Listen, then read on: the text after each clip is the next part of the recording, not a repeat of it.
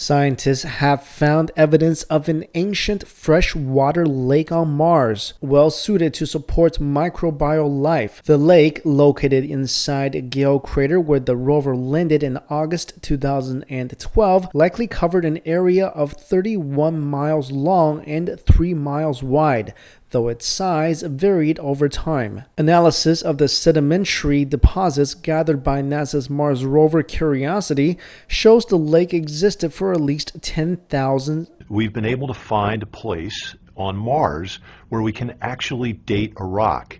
That means we don't have to have astronauts to bring them back to Earth like we did back in the 1960s.